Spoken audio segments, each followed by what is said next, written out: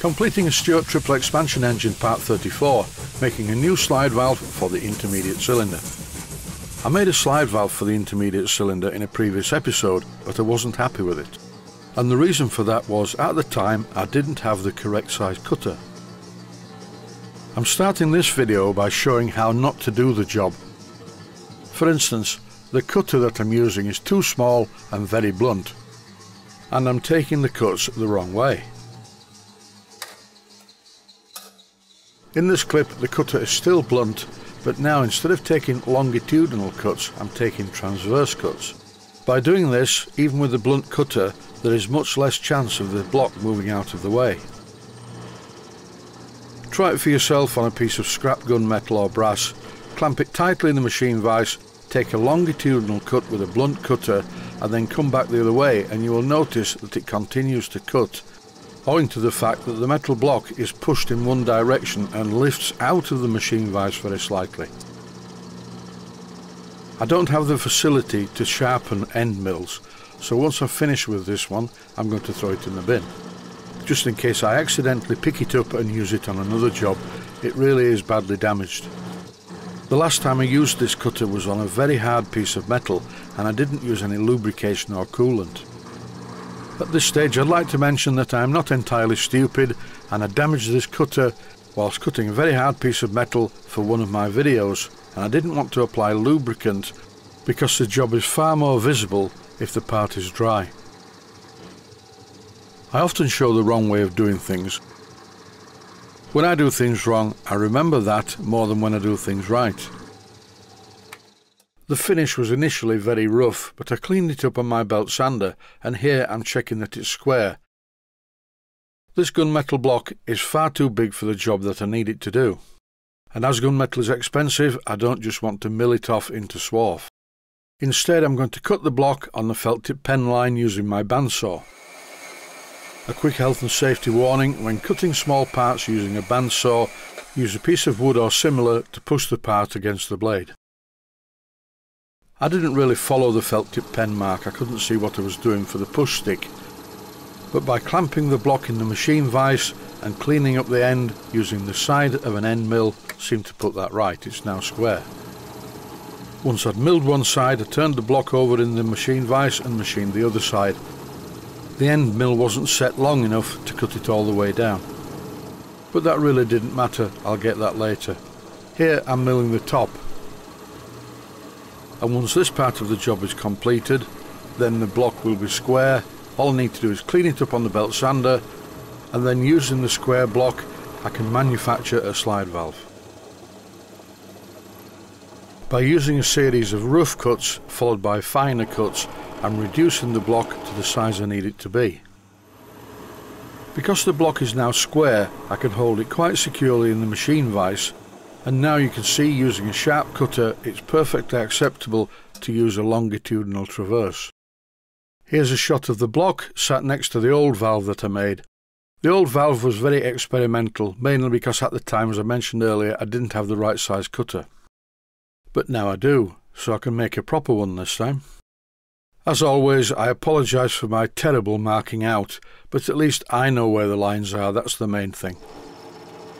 In any case, the lines that you've just seen were in the wrong place because I still need to make the block a bit smaller, so it's back into the machine vise with the large milling cutter to make it the final size. When using a milling machine or a drilling machine, it's really important to keep the machine vise clean. Now the job is going to get a lot more precise, and I don't want any chippings giving me a false position when I clamp the part in the machine vise.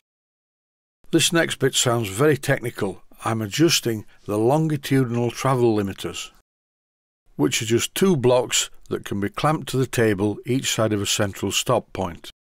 And in no time at all, using a 1/8 of an inch diameter cutter, I have the cutout for the slide valve. And on the one I've just made, the cutout is the correct size, it was wrong on the previous one. After a bit more absolute rubbish, incompetent marking out, it's time to mill the other side of the slide valve. For this job I need the table to travel full length, so I undid the two Allen cap-head bolts that hold the blocks in place underneath the table. This is the cutter that I didn't previously have. It's 5/32 of an inch in diameter.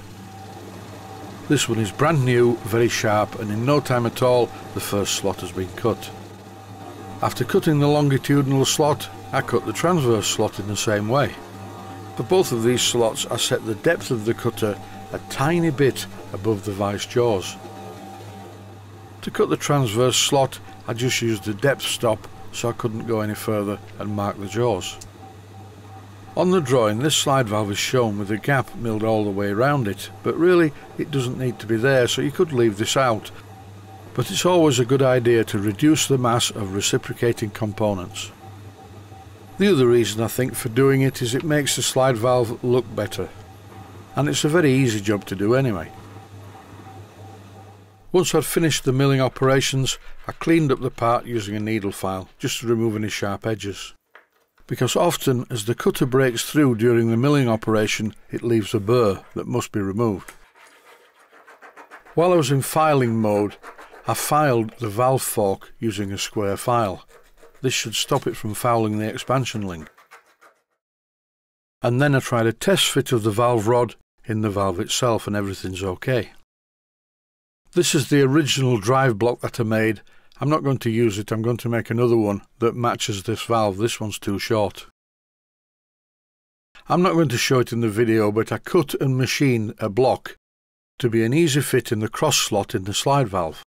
Then I coated one side in marking out blue, fitted it into the slot in the valve, and then partially assembled the valve in my jig on the engine to make a mark on the marking out blue to show me where to drill the hole. And here it is. I drilled the hole tapping size for 4BA, which is 1/8 of an inch, and here I've just threaded the hole using a 4BA tap.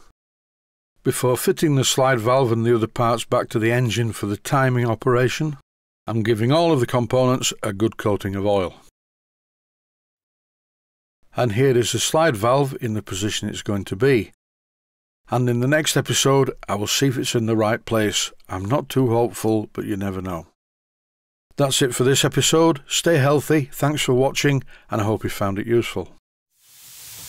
Please take the time to visit my Mainsteam Models website and click on the section of the website that says Video Playlists. And by doing that you can find other videos that you may like to watch. And by using the playlists you can actually watch the videos back to back.